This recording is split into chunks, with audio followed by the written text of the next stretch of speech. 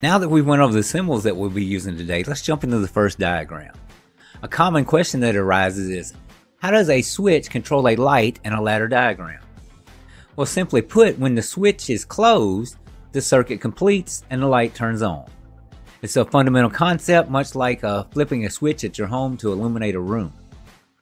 Okay, looking at our drawing, I have a few circuits here, and I want to ask you one question building upon that concept and answering that question.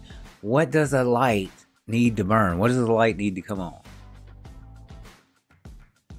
Well, if you said a hot and a neutral, you'd be absolutely right. That's all that a light needs.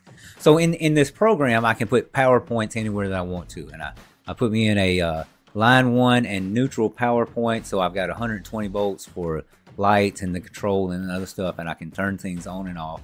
And if I take this yellow light and I put a hot on it and I put a neutral on it and everything's wired right, if I turn on power, that light illuminates.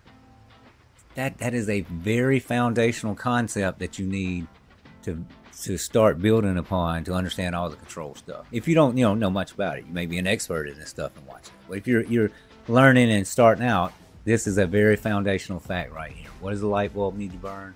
A hot and a neutral. I ask people that are working with me in control classes all the time that question, and it'll start to click later on. You'll see. All right. So a light bulb needs a hot and a neutral to burn.